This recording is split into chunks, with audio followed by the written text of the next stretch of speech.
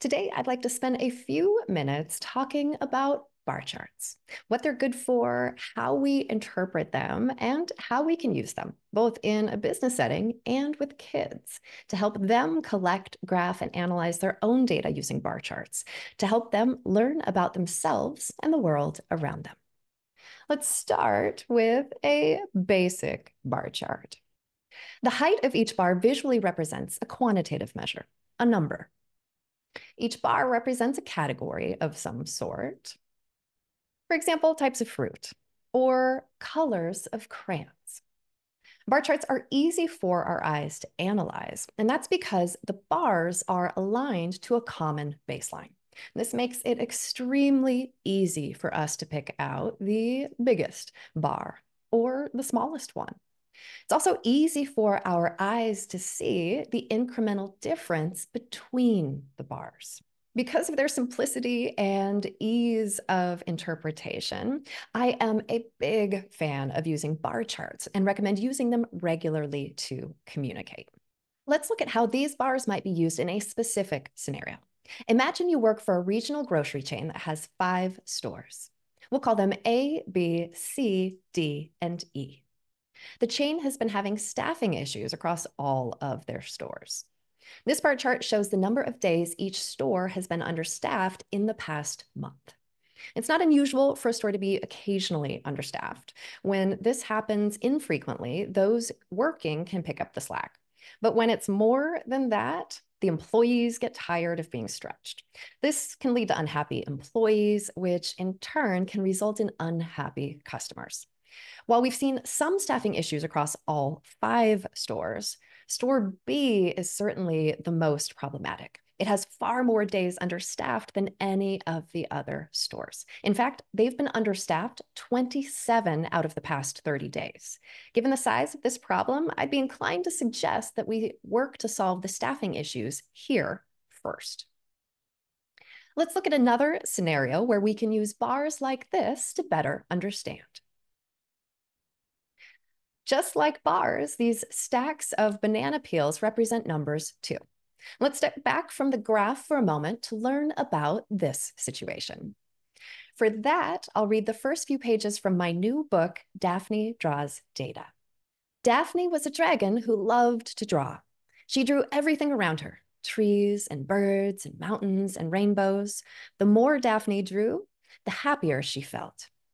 Daphne also enjoyed drawing something a little unusual, data. Data is information you can use to understand something better. Daphne liked to turn numbers, her favorite kind of data, into pictures called graphs to answer questions and help others. Data? Shouted her older brother Declan when she showed him her latest masterpiece. Dragons don't do data. Dragons are fierce. Everyone is afraid of them. But Daphne didn't want to be scary. She wanted to be liked for being smart and kind. So she left her cave in search of a place where she could be herself. Daphne started in the jungle. Ooh, ooh, eek, eek, yelled a monkey as it climbed up a tree. I'm not dangerous, Daphne shouted back. Just because I'm a dragon doesn't mean I walk around breathing fire. The monkey popped out. Hi, I'm Daphne, the data drawing dragon. I'm traveling the world in search of friends to help. Suddenly, she was surrounded by monkeys. Someone's been eating all of our bananas, said one. Daphne looked around. Under each tree, there was a pile of banana peels. She counted them and wrote the numbers in her notebook. Then she drew the data. The question she wanted to answer was, where are the most banana peels? She drew a line for the x-axis, then drew each tree. There were a lot of peels on the ground, so rather than draw every single one, she made a key. One banana peel drawing would stand for 5 actual banana peels. There were 5 peels under the first tree. That's 1 banana peel drawing. The second tree had 30 peels underneath it. That's 5, 10, 15, 20, 25, 30 banana peels. 6 banana peel drawings. Then she drew the rest. When Daphne's graph was complete, she used it to answer her question. Which tree has the most banana peels under it? Do you know? That's right. The second tree had the most banana peels. Aha, Daphne said, the culprit has been eating bananas from this tree. Everyone looked up.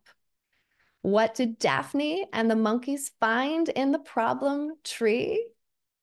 For the answer to that, I invite you to attend the virtual worldwide debut read aloud on Sunday, August 18th. I'll read the entire book, Daphne Draws Data, and answer viewer questions in this live fun for all ages session. Visit daphnedrawsdata.com/read to register. And I'll just mention that we also have in-person read alouds scheduled this fall in Milwaukee and Seattle, with more cities to be added. You can find all of that info, plus a lot more, at daphnedrawsdata.com. If you'd like to add Daphne Draws Data to your library, order it today. You can also sign up for a chance to win fun giveaways, join the upcoming in-person events, and find resources for kids, parents, and educators. Visit daphnedrawsdata.com. Thanks very much for tuning in.